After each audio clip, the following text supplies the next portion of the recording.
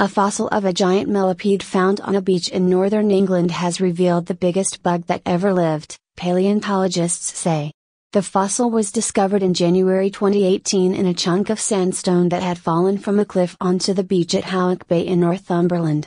The rock had cracked open, revealing the fossil.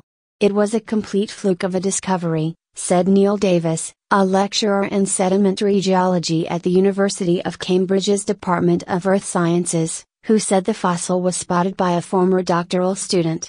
It was an incredibly exciting find, but the fossil is so large it took 4 of us to carry it up the cliff face, said Davis in a news statement.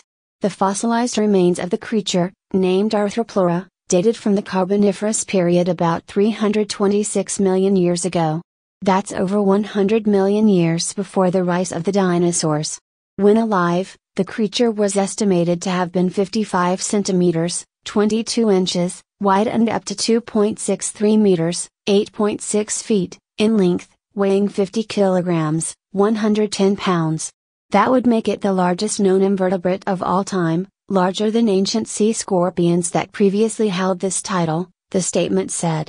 Invertebrates are animals with no backbone.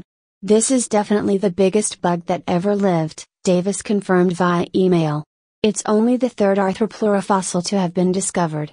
The other 2 were found in Germany and were much smaller than the new specimen. To get to such a size, they must have eaten a nutritious diet. At that time, Britain lay on the equator, and invertebrates and early amphibians likely lived off the vegetation growing in a series of creeks and rivers. The researchers think the fossilized skeleton was likely a molted segment of exoskeleton that filled with sand, preserving it. Finding these giant millipede fossils is rare, because once they died, their bodies tend to disarticulate, separate at the joints, so it's likely that the fossil is a molted carapace that the animal shed as it grew, said Davis in the statement. We have not yet found a fossilized head, so it's difficult to know everything about them, he added. Arthroplura animals crawled around for about 45 million years before going extinct. It's not known exactly why they disappeared, but it could be due to a changing climate that didn't suit them. Or it could have occurred during the emergence of reptiles, which came to dominate the same type of habitat.